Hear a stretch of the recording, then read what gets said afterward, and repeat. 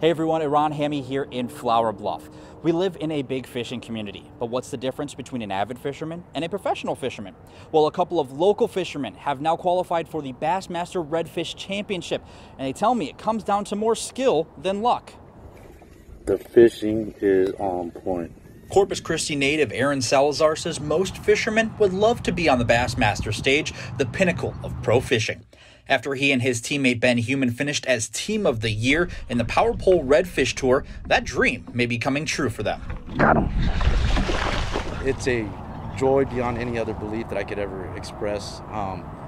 But I always tell everybody, my ambition far exceeds my talent. Winning the Redfish Series qualifies them for the Bassmaster Redfish Cup Championship in Georgetown, South Carolina. When Salazar began fishing tournaments, he realized he could be successful, but it's always a learning process. When you're going to fish a tournament, don't go in the mindset that I'm going to just either bomb or do great. Go out and fish. Just go fish. What he's learned along the way is there's a skill set needed. For example, knowing behavioral patterns of different fish have made him successful.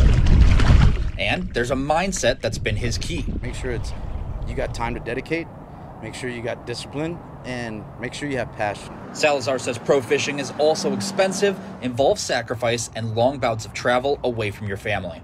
But what's worse, paying the bill of sacrifice or waiting for their bill of regret? The Bassmaster Redfish Championship will be streamed on live television. To learn those details, you can head to our website, christv.com. Reporting in Flower Bluff, Iran Hammy, Chris 6 News.